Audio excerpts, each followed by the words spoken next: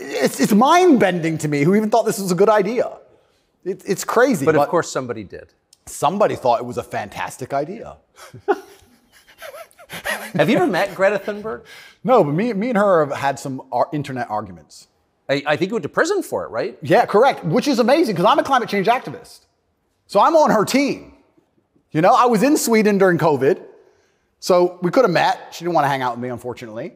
And then now I'm flying around in my jet everywhere, spreading news about climate change. Same thing. Like in my Bugatti, obviously it's got a big engine. I make sure to talk about climate change out the window as I drive. But I'm on her side. She doesn't seem to be very interested. You yell at the serfs as you pass about climate change? Yeah, don't eat meat, eat the bugs. What's wrong with you people? You don't care about the earth?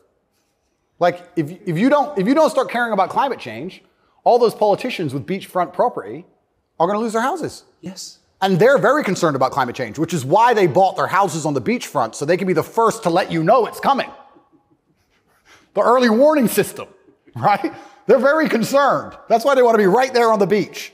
Quite honorable if you think about it. Kind of on the front lines of the climate crisis. Absolutely. Lead from the front. So good. But one more point about this. Sorry to go on and on. No, I love it. But when I say these things, people, you don't care about the environment. And I try and explain to them, I love nature. You love hunting, fishing, you love nature. I love nature. Passionately.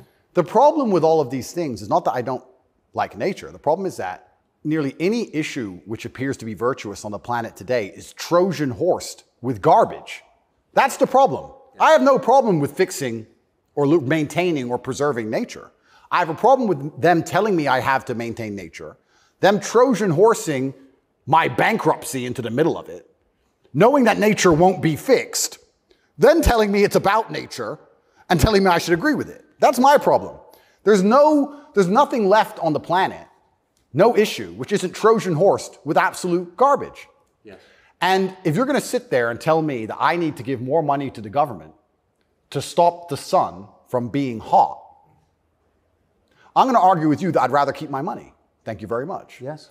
So this is the problem with all these issues. It's nearly anything. When I argue against them, people are like, you don't care about the issue. I do. But you're not smart enough to understand that the legislation around this issue is so large, it hasn't even been read by most of the people voting for it.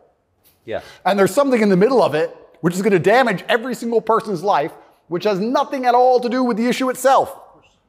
And most people don't understand that. They co-opt people's best instincts. Their love of nature, which is a virtue, of course. Yep. Their love of their neighbors during COVID. Don't you care about your neighbors? Oh, completely. Of course you do. And your grandparents? I revere my grandparents. Of course, of course. And you're a bad person if you resist. I was a terrible person for going to Sweden.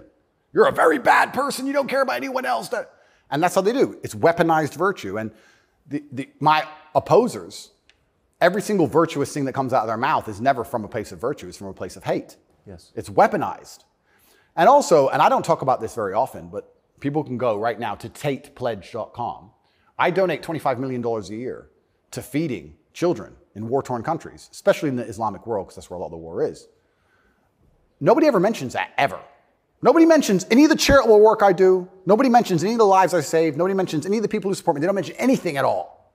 They just come along and say, you're a bad person. And I say, well, if I'm a bad person, let's talk about the things you've done to genuinely benefit humanity, besides sit on Twitter and talk shit.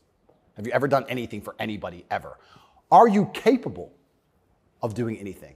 Because the things that make me a bad person, right? You don't like me for my principles and the fact I stand up for myself and the fact I have parameters and I say no, everything you hate about me. Those are the things that allow me to even do good in the world. If I was like you, mush, goo, I couldn't even help anyone. If you had to help someone today, how could you even do it? You're broke and you're lazy and you're stupid. You can't even enlighten anybody. You can just spread hate. How is that helping the world? These people are a net negative, genuinely.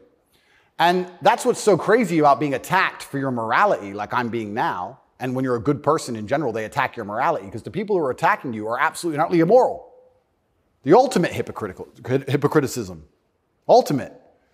Even more than my private jet climate change stance. So it's certainly unique. I do like to believe, though, we're entering a new stage of consciousness. I do like to believe, at least from 10 to 15 years ago, more people are, I think COVID woke some people up. I do like to believe the MSM credibility is tanking in real time. Trump helped massively. Fake news. 2 words. Before Trump, when did you ever hear fake news? I didn't really hear it that often. No. fake news, fake news, fake news. And he did a fantastic job of that, and he's starting to wake people up. So I'd like to believe there's a degree of us winning, but I just want to make it very clear to the people who attack me and the people who attack anybody who stands up for what they believe in, a lot of their virtue signaling is just hate peddling. And when they can't call you unsuccessful and they can't call you stupid, they have to find a way to hurt you. And the only way they can do that is to say you're a bad person. I've noticed. Yes, I have.